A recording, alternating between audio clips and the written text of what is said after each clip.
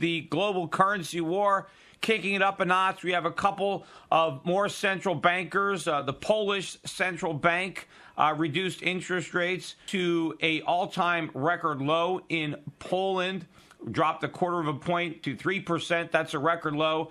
I don't know how many polls does it take to reduce interest rates. I'm not really sure exactly how many board members there, but apparently they've got enough. They lowered them down to 3%. South Korea also reduced interest rates. I guess that's a record low over there. Bank of Korea down to 2.5%. You know, all these central bankers are cutting their interest rates, whether their economies need the rate cuts or not, right? Australia cut this week. I talked about that already. They reduced interest rates to an all-time record low in Australia. Interest rates in Australia are lower than they were at the depths of the 2008 financial crisis, 2009. So their rates are even lower.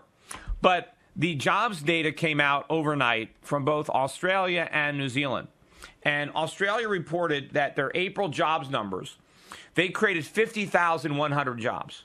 50,100 jobs. There's only 24 million people in Australia. So if you want to relate that to the United States, we would have to create 650,000 jobs to be on pace with what Australia did. We only created 165,000. So our 165,000, pales in comparison to Australia's 650. Our markets got excited about 650, but apparently the bankers in Australia, they think that that's still too weak. They have to have interest rates at record lows. In fact, I'm reading in this article on Bloomberg that a broker from Commonwealth Bank or banker said that the Reserve board members must have winced when they saw those numbers. I mean, they're upset. They don't want all this job creation because they want low interest rates. Now, New Zealand also, New Zealand came out, they intervened. They sold their currency to weaken it. They've also got interest rates at a record low. New Zealand announced a quarterly. They report their jobs numbers quarterly in New Zealand, not monthly. And so they had a record quarter, this last quarter, 38,000 jobs created. Now, put this in perspective. There's only 4.5 million people living in New Zealand. So that's about 1/70th of the U.S. population. So for us to create 38,000, or them creating 38,000 jobs in a quarter, is like us creating 900,000 jobs a month for 3 consecutive months. 900,000 jobs. So the New Zealand economy is on fire compared to the U.S. economy, yet interest rates are at a record low. Why? Now, the bankers will say, well, they need low interest rates to keep the currency down so that we can have economic growth. But the currencies have been rising. The Australian and New Zealand dollars are among the strongest in the world, and they have among the strongest economies in the world. They have the lowest unemployment rates, or among the lowest unemployment rates in the world. So how can a strong currency be bad? The Japanese are blaming their problems on a strong yen. Well, the Australian dollar has been much stronger than the yen over the past, let's say, 5 years or so. The Australian dollar has doubled against the dollar. But so why isn't Australia, or why isn't New Zealand having the same problems as Japan? Because if it was the currency's fault, then they should be having a problem. The fact of the matter is, it's not the currency's fault. In fact, I think that as good as these numbers are in Australia and New Zealand, they would be better if their currencies were even stronger. But the central banks don't want that.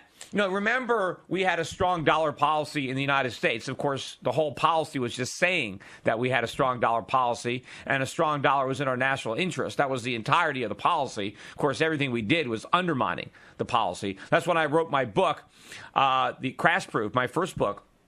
And I called our strong dollar policy was like the Loch Ness Monster. People talk about it, but no one ever sees it. And my analogy was to a student who claimed to have a straight A policy, right? He said he had a straight A policy, but he cut class and he smoked dope and he didn't study. And it didn't matter what his policy was. He wasn't going to get straight A's with those study habits. And so we had a strong dollar policy, but we had a weak dollar. But why is it that the only country in which a strong currency is in the national interest is America. Why isn't a strong Australian dollar in the interest of Australia? Why isn't a strong yen in the interest of Japan? Well, the answer is it is. But the politicians and the bankers just don't understand that. So now you have these central bankers in Australia and New Zealand where they have good economies cutting interest rates anyway because they want to be like everybody else. I mean, maybe all these central bankers, when they get together at conferences, maybe there's a lot of peer pressure, to cut rates. Maybe all the cool bankers, the ones from the United States and Great Britain and Japan, they're over there, they got all the hot chicks around them and they're cool and they're drinking martinis and having a great old time. And they're trying to coax these other central bankers over. Hey, what's wrong? You got to try this stuff. You got to try some of this QE. It's great. It feels great. It's a great time, man. What's your problem? You don't want some of this stuff? What are you afraid? You're afraid of what? You're afraid of inflation? Don't worry about inflation. We got that covered. Just change the CPI. You got some kind of mandate? What are you, some kind of mama's boy? You a sissy? You chicken? Don't you want to have a good time? Right? Is this what these bankers are talking about?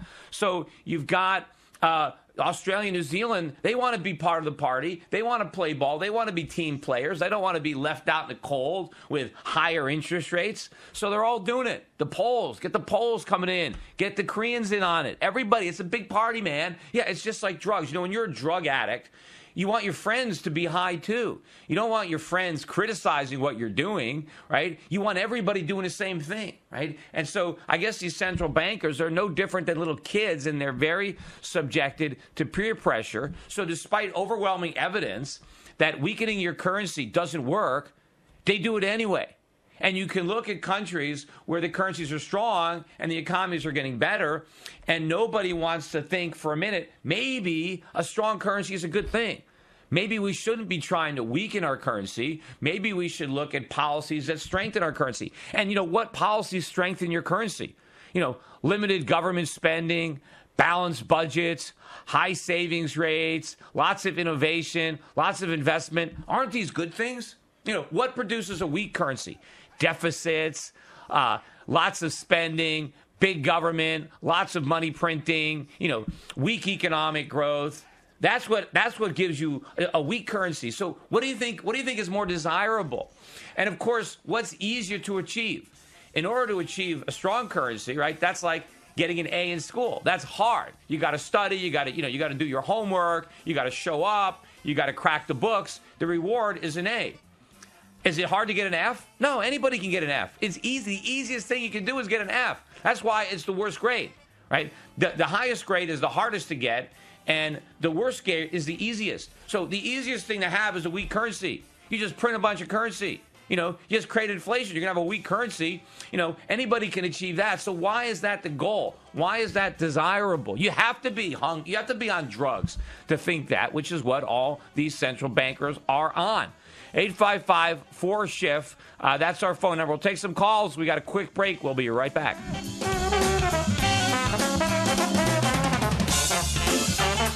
The Peter Schiff Show.